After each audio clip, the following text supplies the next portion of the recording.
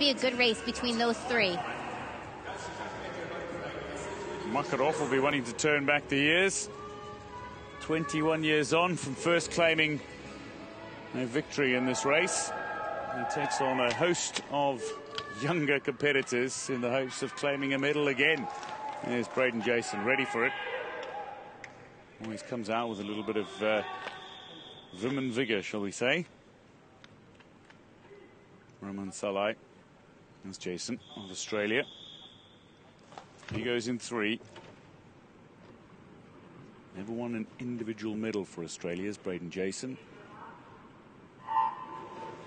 Raman Saleh gets away rather well alongside Jason, but the best of the start is for the great British swimmer Stephen Clegg. Stephen Clegg is out quickly and living up to that reputation as the world record holder.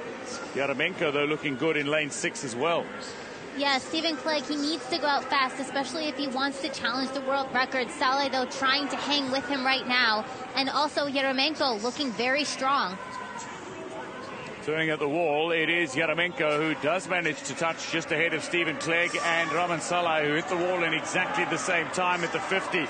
Coming back, it looks to be on the turn. Stephen Clegg again, who is leading, not by much. But the front two are ahead of world record pace here. It's Stephen Clegg edging it ever so slightly over Ilya Yaramenko, the Ukraine swimmer.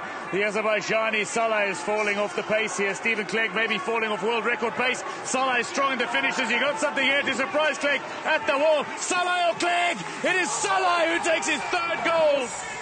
What a finish, and talk about Makarov turning back the years. The 4-time champion has sprung out of nowhere to produce a sub-59-second swim and snatch 3rd from lane 2. Raman Saleh, though, brother is a world champion. Raman Saleh is, there he is,